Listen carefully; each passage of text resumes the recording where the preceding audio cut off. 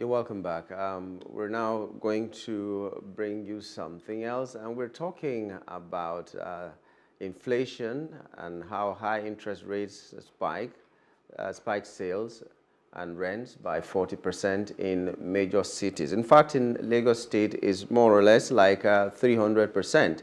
I know of someone very close to me who lived in a house that he used to pay 400,000, and just about May this year or April this year, the landlord came and said it has to be 600,000, from 200 to 600,000, and they were just begging for this rent to be at 400,000 from 200,000. That means it's a 100% increase, not 40. So if in some cities it's 40%, then well, that city is still a very, very good city. But in Lagos State, so many landlords have increased it 100%, and that is worrisome. So it's interest rates and so many other things are going up and up and up. And to discuss this with me is Mr. Nick Agule, Public Affairs Analyst. Good morning and welcome to the program, Mr. Agule. Good morning and welcome, Mr. Agule. Good morning and good morning to our viewers. Okay. Yeah, so now we're looking at inflation, high interest rates, and we're looking at the fact that rents have gone up 40%. This is the official figure of 40%, but practically it's more than that. And so many other things are going up. Let's take your thoughts on what is happening, inflation, and especially high interest rates in Nigeria. Will that take us somewhere better, or it is taking us somewhere backwards? Thank you very much for that question. That there will be inflation in Nigeria is expected because of the policies that have been embarked upon by the current government. Every step that this government has taken is inflationary, or we have negative impact on inflation. Number one, the government increased the price of petrol from 180, 190 to 600 plus today. That's inflationary. That is going to cause inflation in the country because petrol impacts on so many things in this country. Number two, government floats the naira, meaning the official exchange rate of the naira moves from about 450 thereabout to 800, even try to touch 1,000 or touch 1,000, and it's floating at around that 800 mark now. That is inflationary because Nigeria's economy is heavily import dependent. And if the cost of the dollar rises by such quantum, you will expect that the price of the imported goods that we bring into Nigeria are going to rise. Government, under the Central Bank of Nigeria, increased the monetary policy rate to 18.75%. That is also inflationary because businesses that assessed credit will experience an increase in their interest cost, and they are going to try to transfer this extra cost and interest into the prices of the goods and services that they produce. So that is also inflationary. So you can see that so far everything that this government is doing is inflationary, is causing a negative impact on inflation, and so it's not surprising that the housing sector is experiencing inflationary pressures. Like I said, will it lead to a better Nigeria, or is it taking us backwards? Because the government that is doing all these things, they're telling us that they're taking us to a better place. Do you believe that?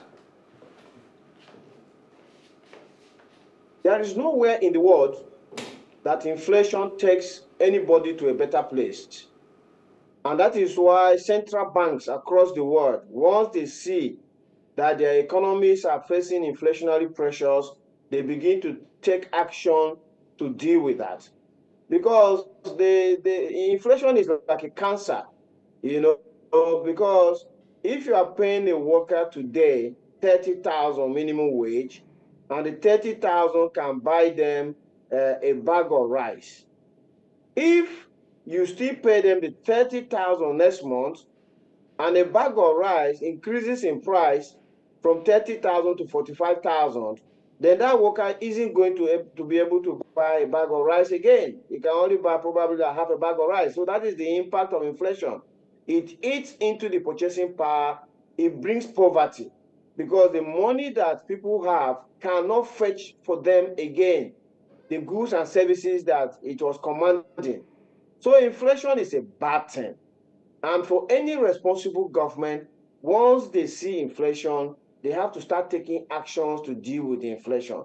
Unfortunately, the Nigerian government so far, they've been in office from May to date, they have taken all the actions that have been increasing the inflation, but they haven't taken any action whatsoever that will deal with the inflation.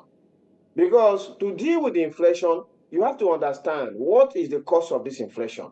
You know, and Nigeria's government approach to dealing with inflation under the Central Bank of Nigeria is to hike the interest rate. You see, that is the medicine for demand pull inflation.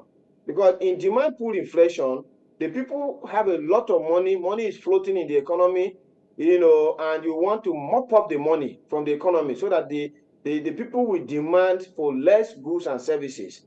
And by increasing the interest rate, it will attract them to go and deposit money in the bank so that they can earn a high interest rate, and that curtails demand. So that's how you deal with demand pull inflation, by increasing interest rates. But Nigeria's inflation is cost push inflation. Nigeria's inflation is not demand pull inflation, because if you look at it, in Nigeria, only a few people have money. The vast majority of Nigerians don't have money. Today, we have millions of graduates, for instance. They've gone to school, they burnt the midnight candle, they are out there, but they cannot get jobs. They don't even have jobs to work and earn a living. And a lot of people who are even working, they are not earning good wages that can even take them home. But there are a few people in Nigeria who have a lot of money. They don't go to the market always. So you can see that the inflation in Nigeria is not demand pull inflation. It's cost push. Cost push in the sense that if the cost of inputs into the manufacturing sector is rising, the manufacturing sector will try to push the extra cost into the prices of goods and services. And you can see that if because a lot of manufacturers in Nigeria are importing their inputs, they are importing their spares and all of that, this exchange rate depreciation is what has now led them to increase prices of goods and services. In the same way, even the interest rate that the central bank is increasing is inflationary on its own. Because when you increase interest rates, those who were accessing credit to manufacture, because the credit is now more expensive, they will attempt to transfer the cost of the extra interest charges into the prices of goods and services. So you can see that in Nigeria, because inflation is cost push, the government should rather be dealing with what are the causative factors that are leading to this increase in cost of goods and services, and not about increasing rates. And the causative factors are there. The first causative factor is electricity. If you don't give enough electricity to the economy, then manufacturers are now using generators. And you know, if you are burning generator at a diesel cost of 800 naira or so, that is very expensive. Actually, it's not sustainable. And that is why over time, as we continue to give 3,000 megawatts to an economy that ideally needs 200,000 megawatts, a lot of manufacturers are closing shop and leaving Nigeria. We recently had a case of GSK and all of that. They can couch the reason why they are living in diplomatic terms, but you know that the environment to do business is very bad. So government should have been quickly dealing with the causative factors. What are they doing about refineries? What are they doing about electricity? What are they doing about high interest costs? You see, the president in his inaugural speech on the 29th of May, he identified the high interest rates as being inimical to economic development. And he said he's going to do something about it. But unfortunately, his government, the central bank had a monetary policy committee meeting and increased the interest rate.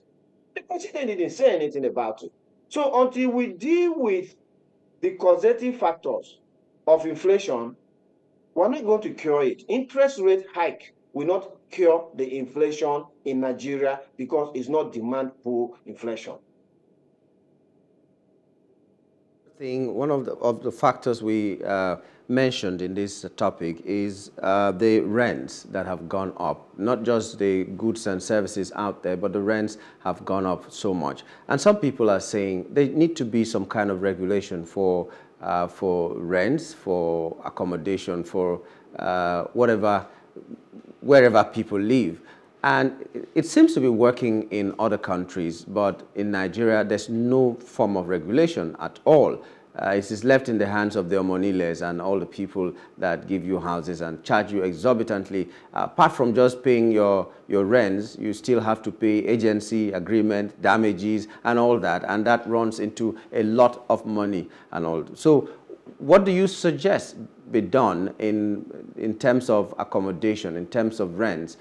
How can the government step in so that the people don't stay homeless? Because right now, a lot of people, their options are either you go to, for instance, in Lagos, you go to Ogun State or any other neighboring villages to live and be coming to work in Lagos, which is also very stressful for anybody that needs to work in Lagos State. So what kind of regulation can the government give in that sector?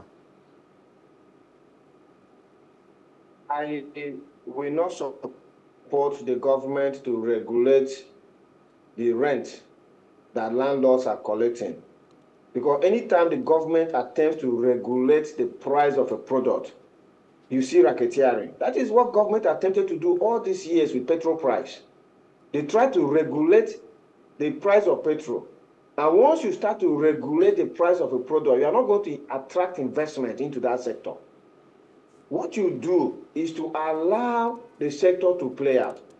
There is high rent now because the supply of housing in Nigeria is way too low. Compared to our population of 200 million people, there are not enough housing. So what government should be doing is to take action to increase the number of houses available for people to rent in Nigeria. And there are a number of measures they can take. Number one, we're talking about interest rate.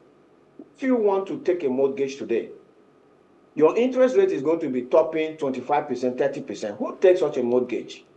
Ordinary elsewhere, mortgage is not more than 5%. Mortgage is not more than 5% interest rate. So if the government takes the step to say, for mortgage purposes or for housing, for building of houses, banks are not supposed to charge interest rate of more than 5%.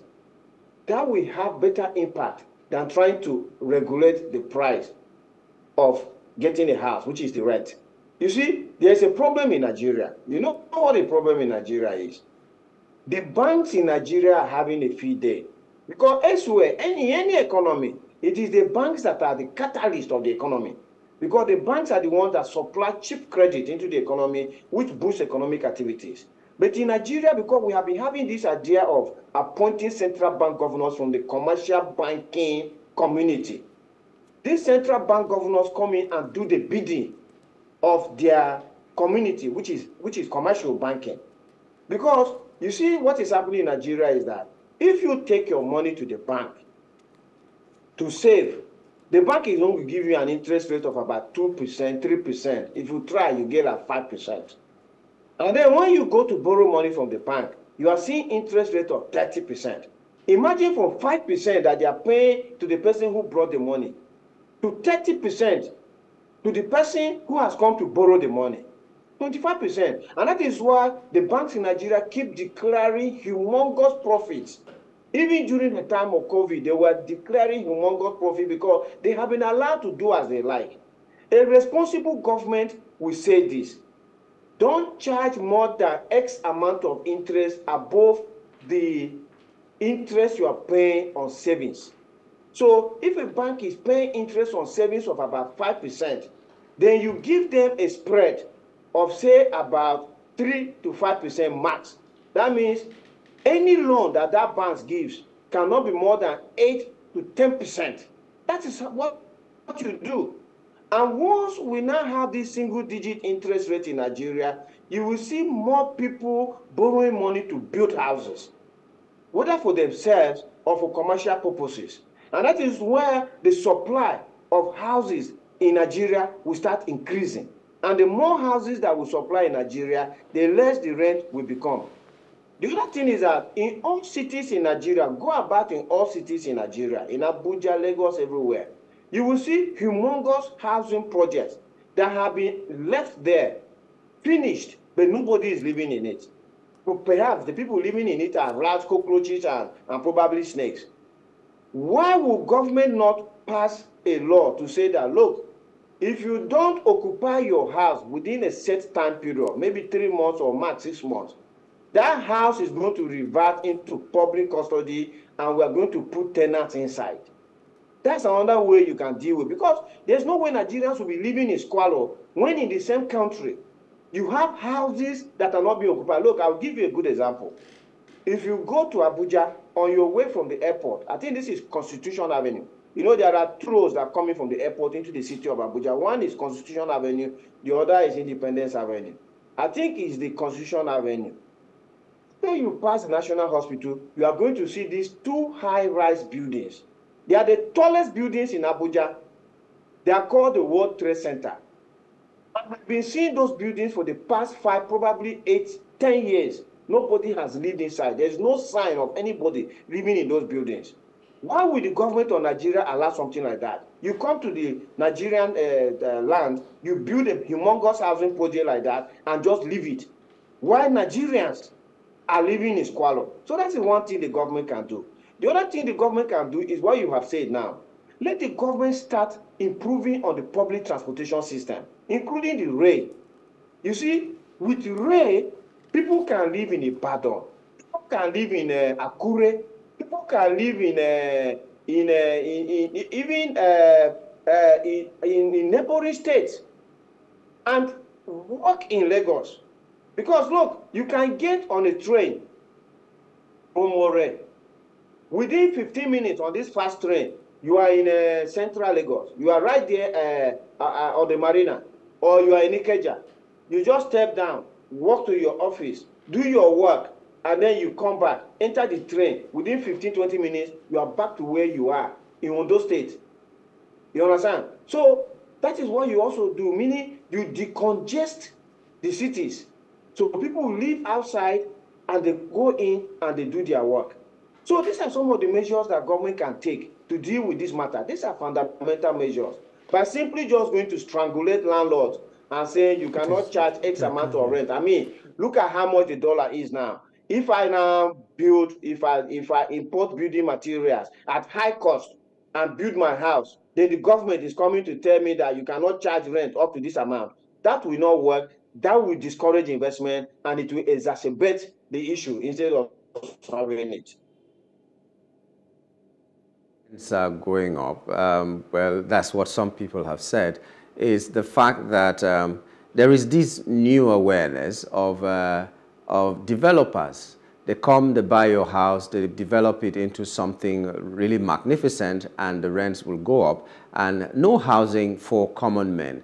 Should there not be a deliberate policy of government to provide housing for the people? Because it doesn't seem as if government is doing much in that sector. What they do is build some houses and then sell it to the people that can still afford to build their own houses. For instance, you build a 2-bedroom flat and then you're giving it out at 25 million. How many people will have 25 million to buy those houses? It's the same people that can build their own houses independently without having to take from the government. Those are the people that still come to buy. So shouldn't there be a deliberate policy of that? Or do you think there's going to be a challenge if the government wants to embark on that? There has to be a deliberate policy by the government. government. That is why we have Ministry for Housing. We have Ministry for Housing to do specifically what you are saying. Now, let me answer your question in two parts. The first part is that you talk about you build a house that is worth 25 million. How many people have 25 million to buy the house? And that is precisely where the government needs to come in. The government needs to come in to make credit cheap so that people can take mortgage and buy houses. If you are a worker and you buy that house of 25 million with a mortgage, instead of paying rent, you will now be paying off your mortgage so that at your retirement, the house belongs to you. But if the worker is unable to access mortgage and buy that house, there are only two things he can do. It's either he will continue to pay rent until he retires and he has no house of his own, or he will try to steal money and buy the house for 25 million, which is what fuels corruption in Nigeria.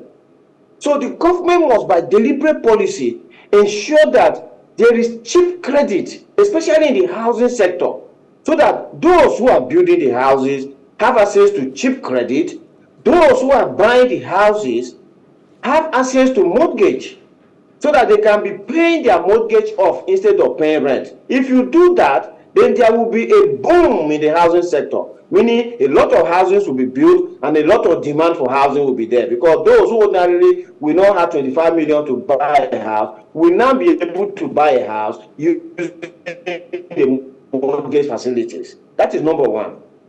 Number two, you will look at an economy like the UK government, as I speak to you today, is still supporting the people with housing. That is what you call social housing. So if you are a worker and you are on low income, the government helps you with your housing cost. And if you fall out of employment and you no longer have money to even pay rent, the government provides you housing in that UK. In fact, there are people in the UK that are living in hotels on the bill of government. Why? Because the government is yet to find a house for them and their families. So the government checks them into a hotel. This is how responsible a government can be to his people. So for the Nigerian government to have a ministry for housing, to have a central bank there, to have all these ministries, and they are not doing anything to support Nigerians to have their own houses, to own their own houses, to boost the housing sector, is grand failure. And we expect the current government to do things differently. Okay, well, let me use Lagos again as an example. Lagos doesn't seem to have enough land for housing, and I keep wondering why high-rise buildings is not a thing in Lagos, where government will come in and build houses, very, very high-rising houses, and get accommodation for a lot of people. Some people say there are challenges if you have to have buildings like that, for instance, like you have in New York. So the solution in Lagos now is to fill every fillable place, if I may use the word fillable, in Lagos State, which also poses a danger for flooding, a danger for being submerged in maybe the next 30 years, some parts of Lagos State, because they are practically doing everything on water, on the sea, on places that they are not supposed to do that. What are those challenges that you see in Nigerian cities that they cannot go to high-rising buildings? They're just doing small things. Everybody, if you have money, you go and get land, and then you build your houses, and then the land is no more there for other things to be done. Are there challenges that the government cannot address?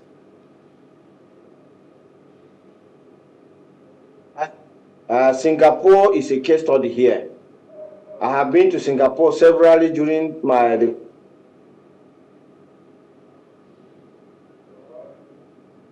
the course of my time working for international work. Is a country, is what you call a city-state. So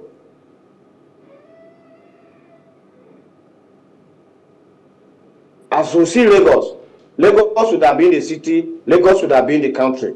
Yeah? That Lagos would have been the country. So Singapore is a city and Singapore is a country. They don't have any land. Singapore does no agriculture because they don't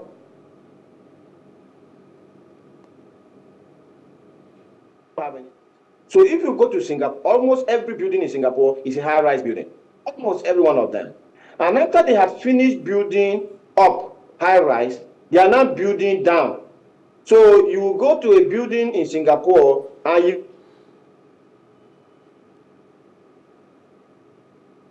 will see 10, 15 floors underground, 15 floors underground in Singapore. And that is the kind of thing we also need to do, because even as Nigeria has land, we cannot continue spreading buildings on our lands, because we need this land for other purposes like farming, you know. So the reason why you are not seeing those high-rise buildings in Nigeria, I believe, is because the people don't have the capital to build such high-rise building. Building a high-rise building is a different ball game compared to building a flat. And that is why those who don't have the capital, they attempt to build high-rise buildings, and we have been seeing cases of building collapse in Nigeria, you know, and only come if the government takes the steps that I have earlier enunciated to enable cheap credit to be available to the housing sector, so that people who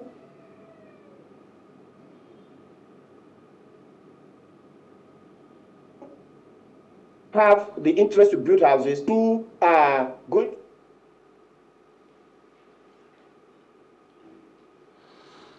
We seem to be having some challenges with Nick Agule right now. The audio quality is dropping and fast too. So maybe we'll have to discontinue with that. But we were talking about the fact that there's been a spike in prices of commodities and then rents as well because of the high interest rates in Nigeria.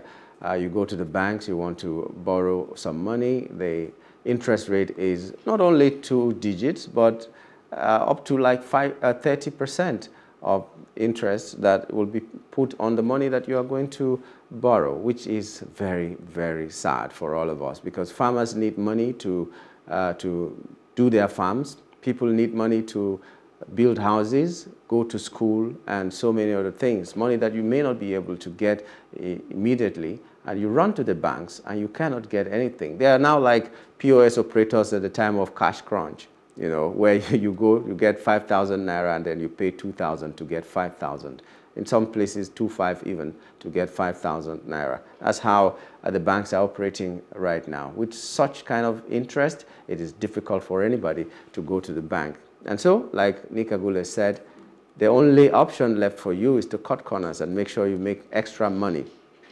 So it's either you're not dedicated to the work for which you are paid, you want to do some other things because everybody talks about a different or many streams of income right now, and you're working full-time, something that should not give you time to do a lot of other things, but your salary is not that much. And so what do?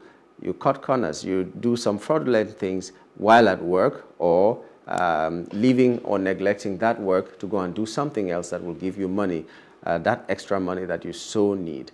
If it were possible for people in Nigeria to be sure that whenever they're ill, or their people, their loved ones are ill, they go to the hospital, they get treatment, they know that if they want to go to school, they will go to school without any problems. They know that if they want to travel, there is that transportation system that will take them. Like Nick said, you can work in Lagos but live in Akure because you have the trains that are working and all that. People will not even be talking so much about salaries because, I mean, what are you using salaries to do?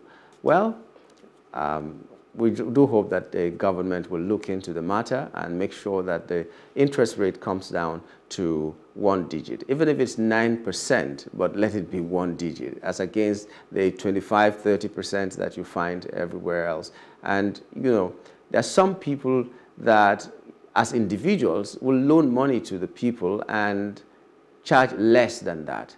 Maybe you can collect like 50,000 naira for a planting season. I see that happening a lot in villages. You collect 50,000 naira to pay 70,000 at the end of the season. A season sometimes takes like 5 months for rice season or yam planting season or cassava season and everything else.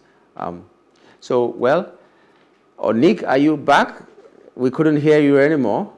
Yes, Okay, can you hear please. me? Yes, I can hear you now. Please continue with your thoughts before we wrap up. Let's go back to what you were saying. Singapore is now building down. Yes. Yes, so I was saying that the people who have attempted to build high-rise buildings in Nigeria, because you rightly raised the point that why is it that we are not seeing high-rise buildings in Nigeria? And I say that the reason why we are not seeing high-rise buildings in Nigeria, like not to build high-rise buildings, but they have stopped that now. People are building high-rise buildings there now. The reason why we're not seeing that in Nigeria is access to capital. Building a high-rise building is an expensive venture. And the capital is not there because, like you rightly said, and you were discussing in your own analysis, the interest rates are too high. At 25%, 30%, there's nothing that is going to happen in the economy because it can't survive at that kind of interest rate. So people who have attempted to build high-rise buildings in Nigeria, you see the incidents of building collapse. Because without adequate capital, they are now trying to cut corners. They are now putting a sham projects in place, and that is coming at high cost of lives and the money that has been invested lost. So definitely, Nigerian government needs to support the housing sector. We cannot have a ministry of housing, and then that ministry of housing is doing nothing. Also, it shouldn't be that the Ministry of Housing is not going to go and build their own houses. Anytime government builds houses, I have seen the evidence of federal low-cost housing projects in Nigeria that were never occupied by anybody. They build these houses, they keep them, and the houses rot in situ where they are. What the government needs to do through a Ministry of Housing is to create the enabling environment for people to build houses, whether they are developers on commercial basis or their personal houses that they want to build, then build their own houses. And that can only come through cheap credit in the sector. And those who want to buy their own houses, they should buy their own houses with mortgages. If a worker buys their own house with a mortgage, instead of paying rent, they will pay their mortgage over time. After 20, 25 years, the house becomes their own. So they are retiring into their own home. This is the simple thing that needs to happen. And I was hearing you in your own analysis, and you were very right in terms of your analysis. Because let's look at an example of the UK. I talk about the UK because I live there too. So I'm a participant observer. I experience an economy. I'm not talking about theory. This is what I'm experiencing because I have a residence there. In the UK, you have rightly said it.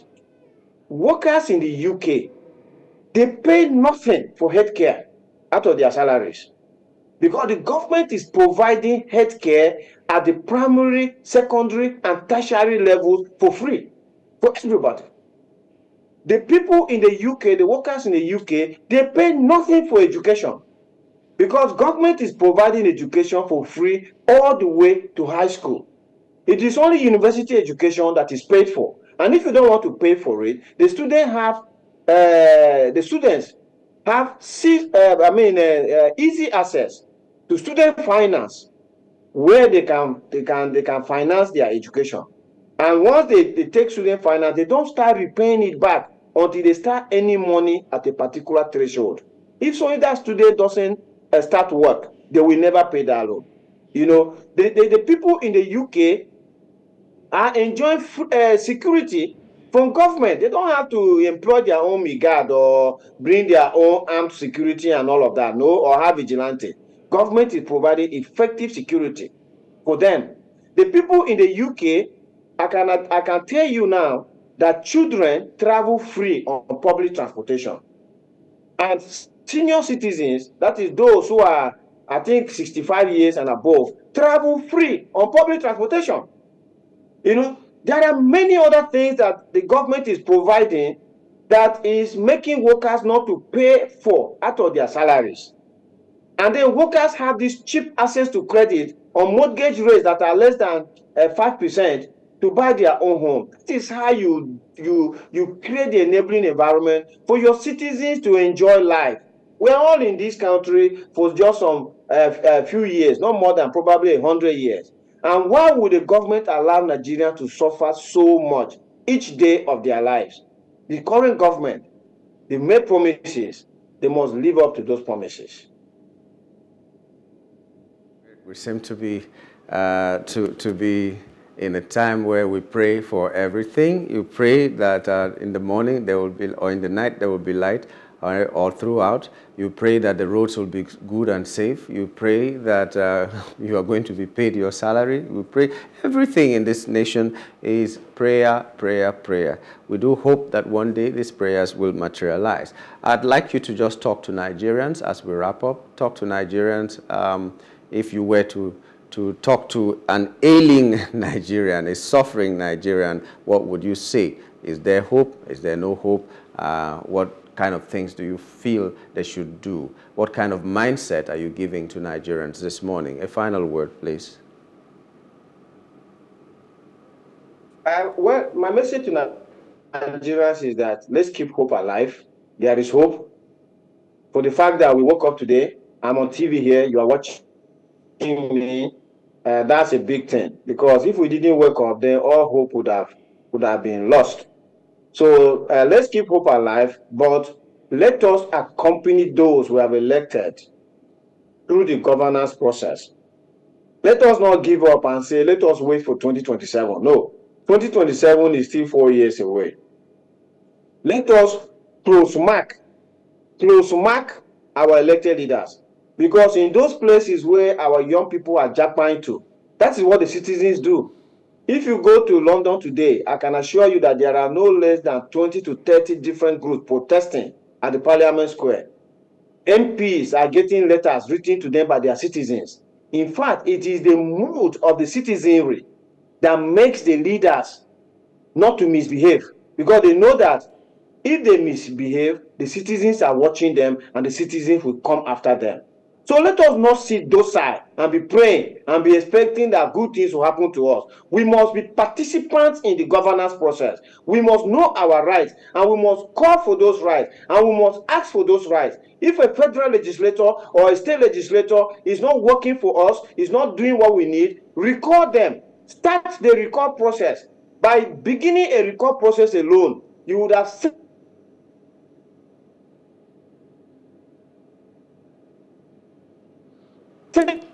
a message to that legislator to behave well and all those he has appointed to work with him. That's the way we can build a Nigeria that will work for all of us.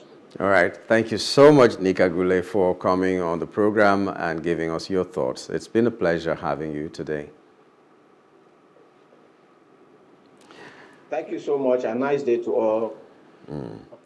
Okay, that was Nick Agule, a public affairs analyst, talking to us about the fact that the interest rate has gone high, and that means the resultant effect is in rents, it's in goods and services, and so many other things. So cost of living has become very high now. So stop giving chieftaincy titles to people who obviously steal our money.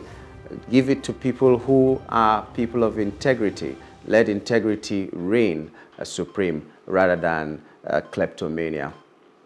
Well, we'll leave you with these words of Red Butler. He says, never pass up new experiences, they enrich the mind. We do hope that the experiences you're having now, no matter how difficult they are, you will take them and make sure they enrich your mind, give you more wisdom to thrive.